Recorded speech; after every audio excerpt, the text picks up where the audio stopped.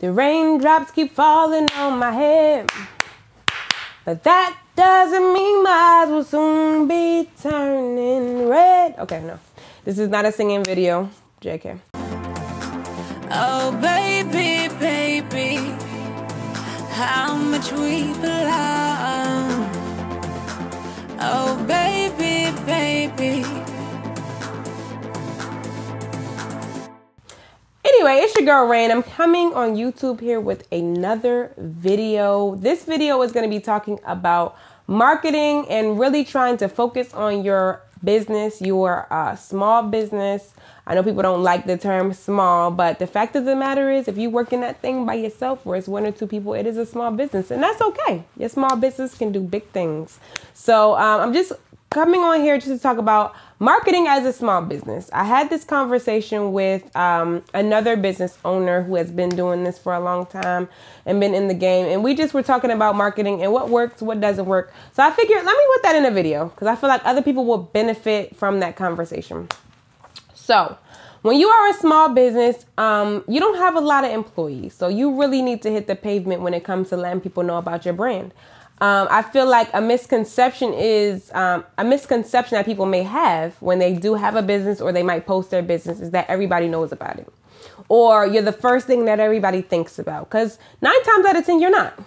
If you're not continually posting, and you have to post strategically, I feel like what, I don't know if you watched my previous videos, but I do work at Kasai McCoy Studios with my fiance. I'm just going to mention that every video because I just got engaged. Anyway. Go ahead and do that, boo. Anyway, I'm working right now full-time at Kasai McCoy Studios. That is my fiance's business. You know, he just rebranded and did a lot of things, but he's been working his business, building his business. And one thing that he does well when it comes to marketing that I do feel like I have helped in that area is he shows his journey, his process. Whereas it's not just an advertisement or a flyer saying support me or, you know, an advertisement about photo shoots. It's the journey, the grind of an entrepreneur. And I feel like people seeing that, they get an appreciation and they want to be a part of it.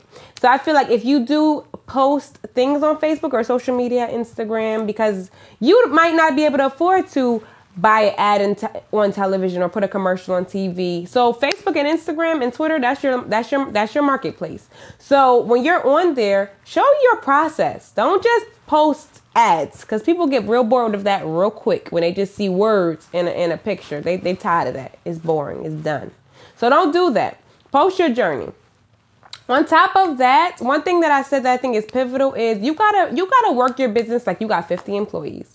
So you need to have a marketing strategy. How are you going to post consistently every week? What is going to be your, I guess maybe if you want to post on Monday, Wednesday, Friday, and Sundays. Let's say you choose 4 days out of the week that you want to post.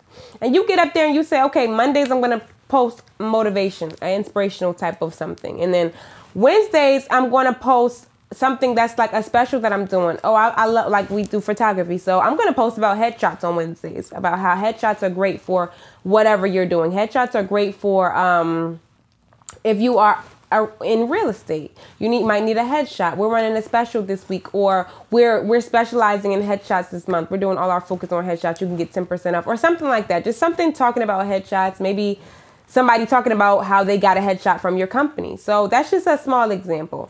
And then maybe Friday can be something about, oh, we have this big event that we're preparing for on Friday. We're so excited. Or, you know, something that is pertaining to your business, but still fun and still kind of playful on social media. So that's how you need to start. What are going to be my 4 posts or 3 posts a week that I'm going to be consistent and be in people's faces, showing them my process, showing them that I'm booked and busy, even if I got to fake it. Because the thing about it is you can get your friend to pose and do a headshot and say, okay, I want to do I want to practice.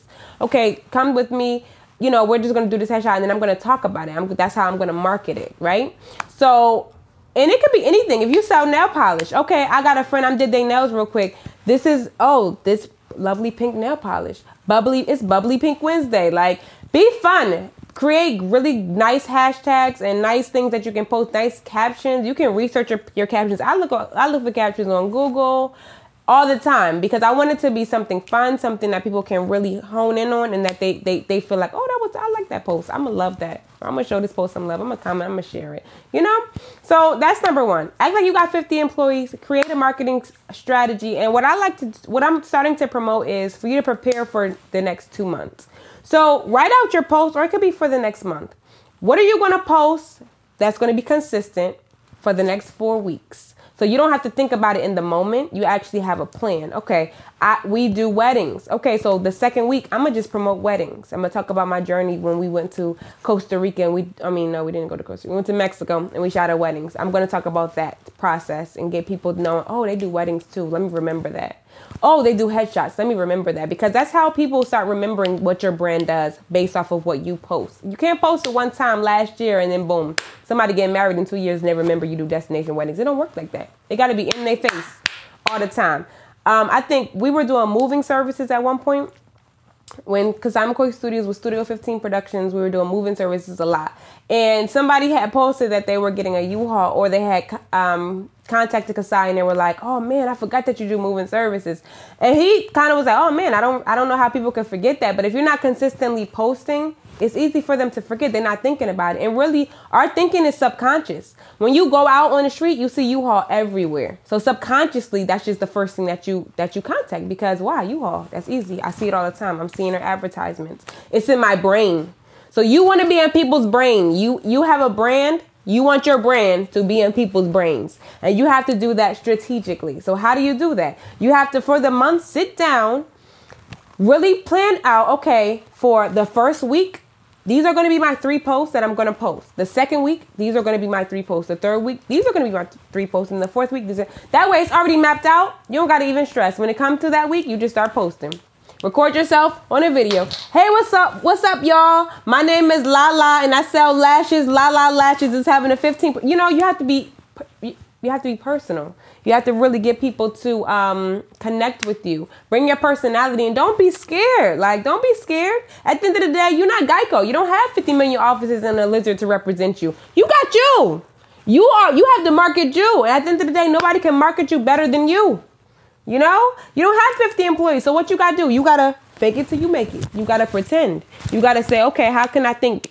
If you're working a full-time job, you got to, after work, clock into your business. You cannot work full-time and just forget about your business and work your business one time a week. It's not going to work like that. It's like you working 8 hours somewhere. I need to clock into my business for 2 hours today. Until I can find the time, or until I can be relieved from that job, I need to make my job an investor. So what your 9 to 5 is investing into your business. And then what are you doing? Working that business at night. So as you working that business at night, you can't just make product. You need to market. Market your business, create a marketing strategy, a marketing plan, and research it. Go on YouTube. How do I market my business properly? I sell pocketbooks. How can I market that properly? How can it sell? How is it going to be profitable? And like I said, a couple ways you can do that is create a marketing plan. Do your post, 3 posts per week. Get it going. And then you research other ways of what you can do and how you can bring traction to your business. But at the end of the day, if it ain't even people's faces, they're not going to remember you. So you want to make sure that you are in their face. You are posting about it, but you're not being annoying and posting flyers every day. Don't annoy people. They're going to unfollow you. They like you, so they're going to stay friends with you. But they're going to unfollow you because they tired of seeing them same posters. And they tired of seeing them same words. They tired. So don't do that. Be interactive. Take pics. No, that was shots fired. Oh. That was not shots fired. Tell them about these business owners that do not like to show themselves on stories, and they just post words every once in a while. Okay, so let's talk about that. Another reason why I feel like Koi Studios has done well is because we do show our personality on our story. We cannot just show you pictures getting printed out, or just the photo shoot props, or just the cameras and the lights. People are gonna get bored. And it baffles me when I go on people's story and they ain't showing nothing but just products. I'm not watching that. I'm clicking through. Hate it. What? What'd you say? I don't know what he said, but anyway. I said I hate it. Oh, you hate it. Yeah, I hate that too, because you got to be interactive. Like, hey, today we are at I don't know. We're in Soho, New York, and I have an online boutique, and we're going to be selling these items. And what I'm doing right now is I'm trying to put together what is going to be my spring look. You know, spring looks are so stressful because you're just getting out of winter. You don't know what people want. You want to know what the color of the week is. You see how interactive that is and how like exciting. Okay, look at this pink blouse. I think I'm going to go with this collection. Okay, I'm going to try these on. And really let people go along your journey with you because, okay, yeah, you can just post up a shirt and say, hey, I'm selling these, and that's it, and just continue to post shirts. But it needs to be more than that. At the end of the day, okay, maybe your family will support you. Maybe your friends of your family friends of your family members will support you. But really, how big is going to be your reach if you don't really do the work? If you're just showing the shirt and then that's it. No, show yourself, and don't be afraid. Don't be afraid to show your face. Don't be afraid to show your personality. And my thing is, your personality may be... You don't have to have my personality. Yeah, people want you. A cornball. Because it don't matter. No, a cornball. For real. Because people, they doubt themselves. And it don't matter who you are. You could be a nerd, a geek, whatever. You could be the most outgoing person. But you got to show your personality. You are who you are. Boop taking over my video. Hit the story. Hit the story. We want to see your face. We want to see your face. We want to see some action. We want to see some action. We want to see some behind the scenes. Work. Okay. So I'm not watching your story if you're not posting nothing. So that's that. Y'all wonder why y'all views is down and stuff, but you gotta post some action. Why am I gonna look forward to tuning into your story? You done, boo? Okay, so that's what this video is about. It's about marketing. And you know what? I'm gonna just throw a little customer service in there because I'm feeling that in my spirit right now. Come on. When you are also doing business, customer service. Customer service is like very important. I think you gotta have customer service. Kasai, cut it. Like, get out of my video. I'm not playing. At the end of the day, people are also going to remember how you treat them when you're doing business with them. Most importantly, that's what they're going to remember. And you cannot just do whatever you want to do or treat people however when they're giving their money. People work hard for their money. Yes. They go to jobs they hate for their money. You know what I'm saying? They get talk people, bosses be yelling at people and they do it. Why? For their money. So when people are spending their money with you, show that you are appreciative of them spending that dollar with you. Because I don't care if your item is $5, $2, $3, or $1,000. When they're buying from you, you need to show some appreciation and some customer service. Thank you so much for shopping with us. Here is your item. I never forget, my sister said she bought something from somebody.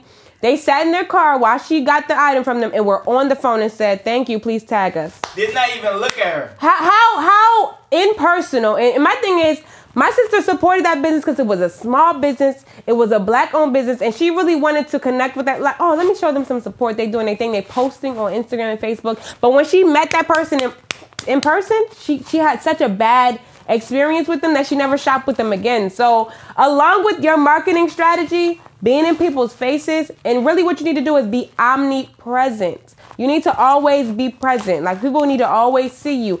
Even if it's just on social media, they need to always see you, your personality, and your product.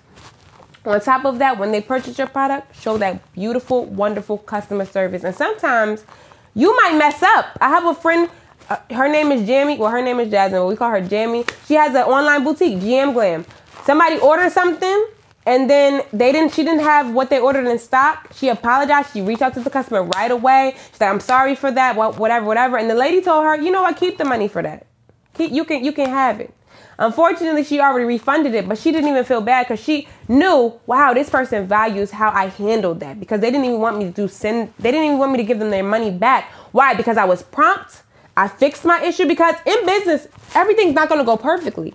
It's not always going to be smooth sailing where you present the product and the customer is happy. It's not always going to go like that. Sometimes you are going to get complaints. Sometimes you are going to get things that don't go how you want them to go. But it's up to you to fix it. Sometimes you can give out the best product and you still going to have complaints. That's true. It's about how you handle that, though. It's about how you handle it, because you can't catch an attitude with a customer.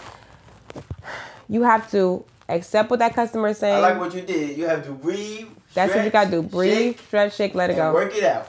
Accept what that customer is saying and fix the issue, and do it with grace. And then that challenges you to do better. Exactly. A lot of times when the complaints are coming, it says, okay, what can I fix in my business to make it more efficient for the customer? Exactly. The next one that's coming. Exactly. And that one that's here. way you don't make that mistake again. So when those conflicts come, you learn, okay, I need to put this in my invoice, or I need to do this. Real quick you know? example, somebody said, oh, how can I get access this on your website? Okay, I need to add that to my website.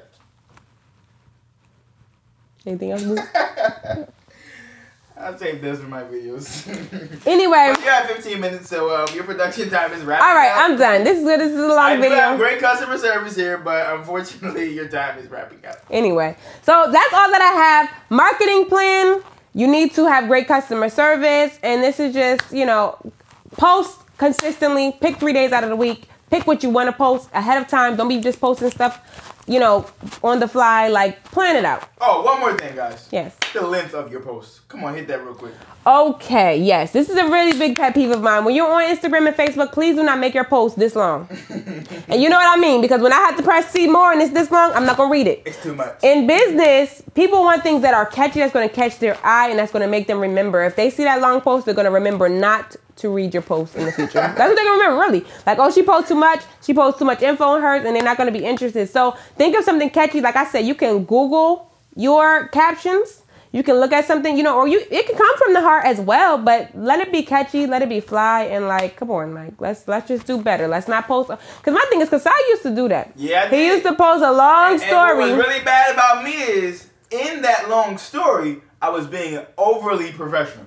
Overly posting all these big words along with the long story, and nobody want to figure out what you say. Nobody want to do that. They don't want to do that. They want to read it. They want it to be cute, nice. They want to remember it. And they want to move on with their life. And people don't have a long attention span. So when you're making those posts and you want to invite people in, make it catchy, make it cute, have a marketing plan, and if you need help with that. We help business owners with their marketing, because I realize that people don't know that. We help business owners with their marketing. We do have a marketing plan. We do social media for other businesses. So if you need a consultation or you just want to talk and you want me to inform you on what to do, I can do that for a small fee, because I am an entrepreneur and I do not clock into a 9 to 5. So I can do that for a small fee. You gotta get that bread. So that's that. I'm done. I love you guys. And with the length of your post, guys, you have to also remember that people are busy. So they also don't have the time. Right, they don't have time. They want to see other people's posts, okay? Right. They on Facebook to scroll. They're not on Facebook to get stuck. Think about the other person. Hey, I'm on break and I'm just on Facebook for a couple of seconds. Do I have time to read this post? Next time I'm going to invite Kasai to the couch to talk to me. Maybe I need to get on the couch. Yeah, but at least you got my vocals for now. I'm not looking like it's with you right now, so it's all good. So I'm going to just be vocalized. You feel me? Okay. We're going to say goodbye. Thank you guys for listening. It's going to be a lot of editing. So it's not, because we're going to just post the whole thing up. Like, it's not going to be a lot of editing. Oh, yeah, but, you know, yeah. I need my videos to be more than 10 minutes so I can monetize on YouTube. That's anyway. That's a tip. I need to get paid from YouTube too, so my videos free tip needs to be more than 10 minutes anyway, so I'm okay with this going over a little bit. Well, this is 18 minutes, honey, so we're going to wrap this up. Anyway. Right? Bye. Thank you guys for tuning in. And also with that... Sorry, cut it. Stop talking. Bye. Thank you guys for tuning in. No. Stop talking. I have one more thing. Go ahead, Kasai. Go ahead. Two of what you're saying in these long posts... Oh, no, that's not even what I wanted to say. What I was going to say is... It's okay to have a long post once in a while. Once in a while. But not every post. Not every post. Thank you for that tip. Okay, we're going to wrap up. Please like and subscribe. What am I saying? Like, comment, and subscribe to my channel. And thank you for tuning in. Rain out. Hallelujah. When you talk to me, my cash machine, my cash machine.